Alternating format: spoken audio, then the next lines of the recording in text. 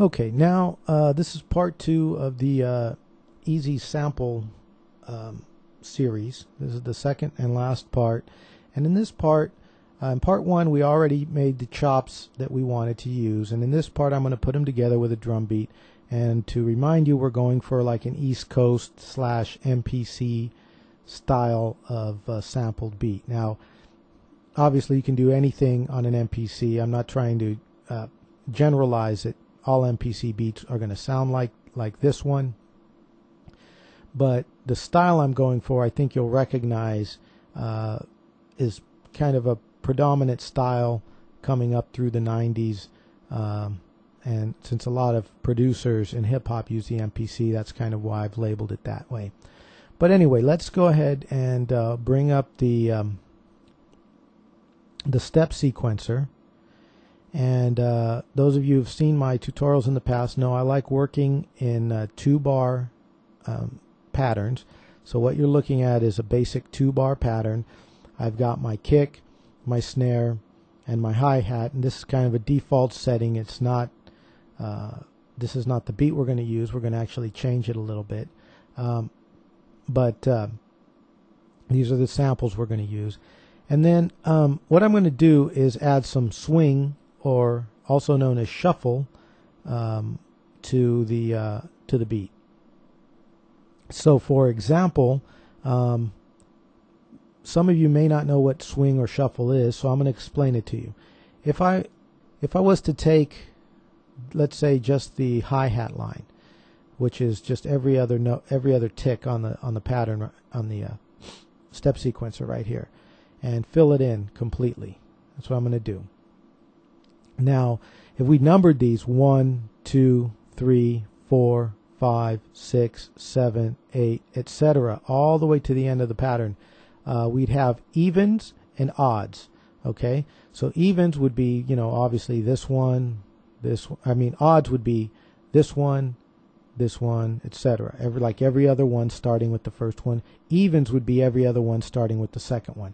What swing or shuffle, it's also known as shuffle, what that does is that takes the even numbered ones and it shuffles or shifts them over in time so that they play a little bit later. And to demonstrate that, let's take a listen to how this particular pattern sounds by itself, or how this particular hat line sounds by itself with no swing on it at all. Listen.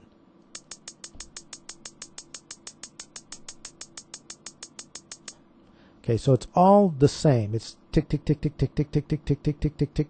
You know, it's just constant, no differentiation in note length or timing at all. Now I'm going to turn the swing to 50%. Now 50% in FL Studio may not be 50% in other software or hardware sequencers. So, you know, if whatever you're using doesn't sound the same at 50%, try it more or less, because it may not equal the same setting. But let's listen to it now. Remember, before it was all equal. It was tick, tick, tick, tick, tick, tick, tick, tick, tick, just straight through. Now let's listen to it.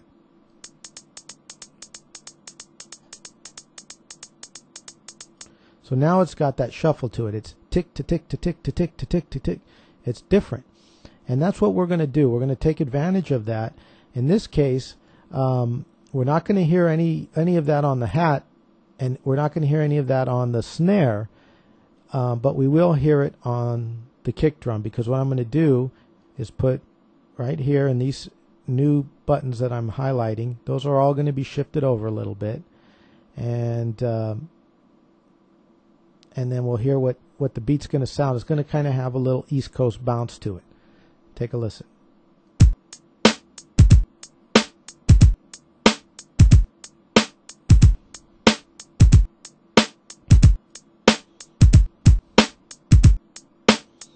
Okay, so now it's a very basic beat, nothing spectacular about it.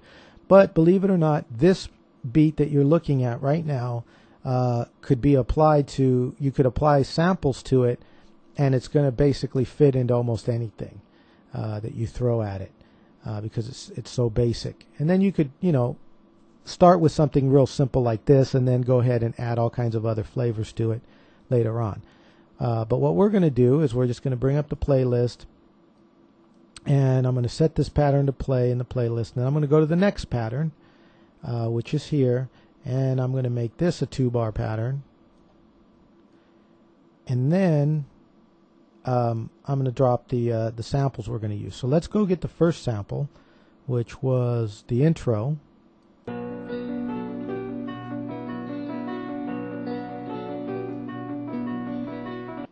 Okay, and then hopefully that's loud enough. Let's drag it over here, and we dropped it on there.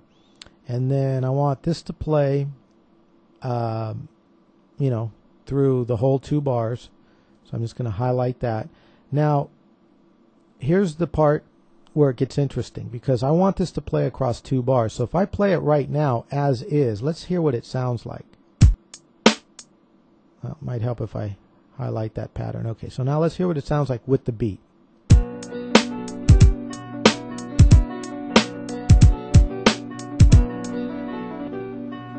Doesn't really fit, but when we bring up the channel settings for this thing, we can do a couple of things with it. We have a lot of options to work with, but what we're going to really concentrate on is the time stretching.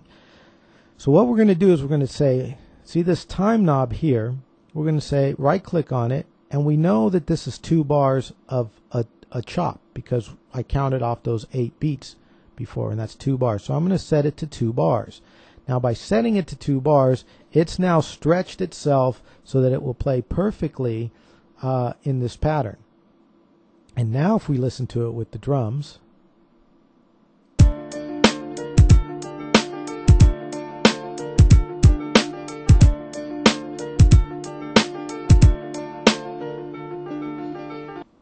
and there it is, perfectly stretched. Now we'll go get the next sound, and the next sound was this like breakdown part. Actually, we won't get the breakdown yet. We'll get the violin hits, this part. We'll put that part in there, and then maybe we'll set that to hit like on every other beat, like that. Let's just hear what it sounds like. But let's go in. Remember, we need to stretch this because we already know how long it is, and we want it to kind of fit. So we know this is 1 beat long, so we'll tell it to play at 1 beat. And we're going to take a listen.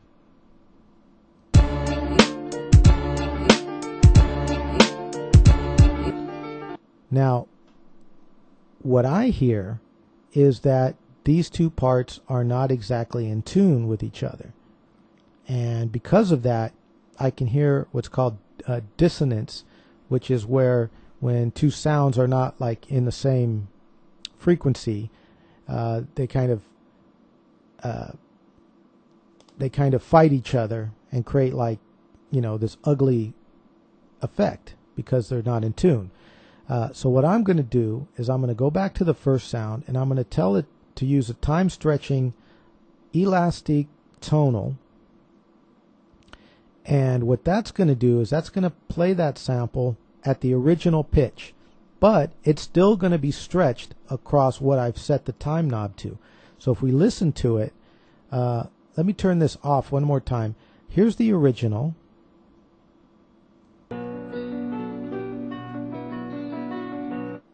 And then here's how it is stretched without the elastic on it. So you can hear it's playing faster, and it's also playing in a higher pitch. But when I set this tonal, it's going to play faster, but it's not going to sound higher pitched. Listen.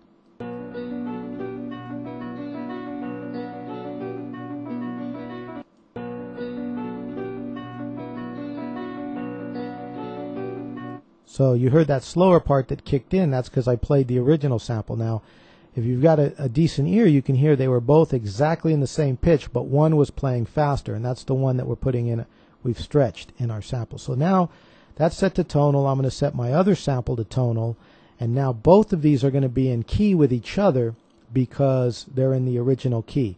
Oh, and then the other thing was I told you that at the end of this sample,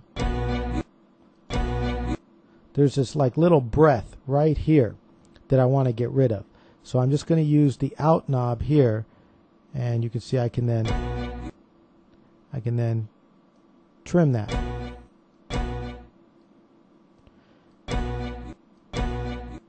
And it's still there. Now I could go in with an audio editor like Adobe or Audacity, with Audition or Audacity or something else, and fade that out or silence that out if I wanted to. I don't want to right now. I'm just going to leave it as is for now. But if I wanted to be perfect about it, I would probably do it that way. Okay, so anyway, so now I told you that everything should be in tune, so let's take a listen to it now.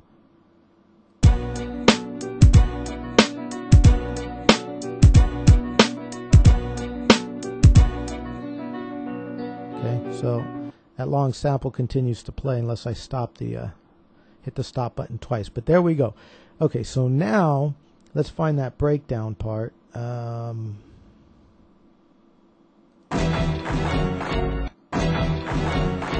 We'll put that in there. So that's the breakdown part.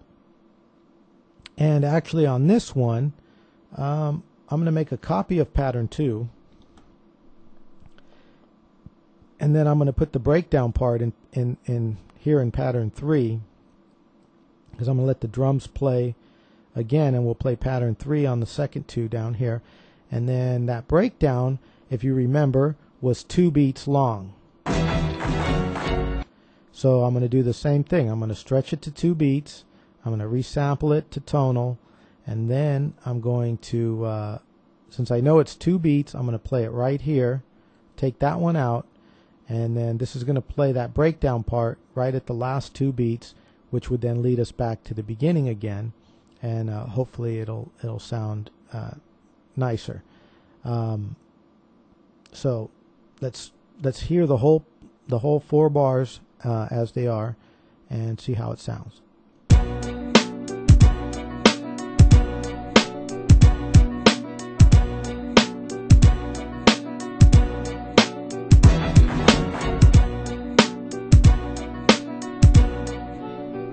Okay, so everything's in time, everything's in tune. Maybe this is not the greatest sample beat you've ever heard. I can agree with that. I can understand that. I'm not trying to make a hit here. I'm just trying to explain the techniques. Okay, so there we have basically, let's just kind of recap what we're dealing with. We're dealing with a simple drum beat. We've used some swing, thrown some kicks in the swing location so that it has a nice East Coast bounce to it. That's given us kind of the backbone that we're dealing with.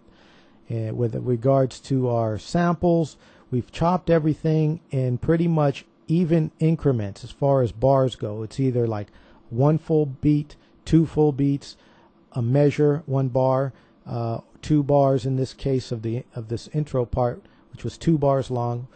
If we, and this is the important part, if you cut the thing properly, you don't need to worry about doing any kind of, how many beats is it, or how many seconds is it? It's 32.625 seconds. You don't need to worry about that.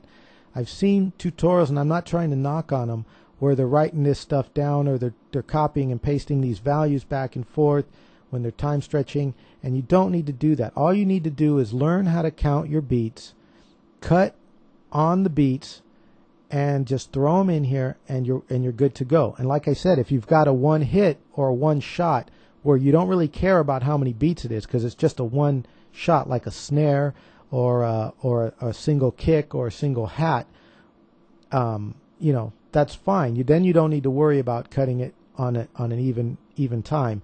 But if you do cut on even time, all you have to do is tell FL Studio, hey, this is how long it is. You do the stretching for me. I don't have to do any of that math and calculation and whatever other crap is involved with that. It does it all for you.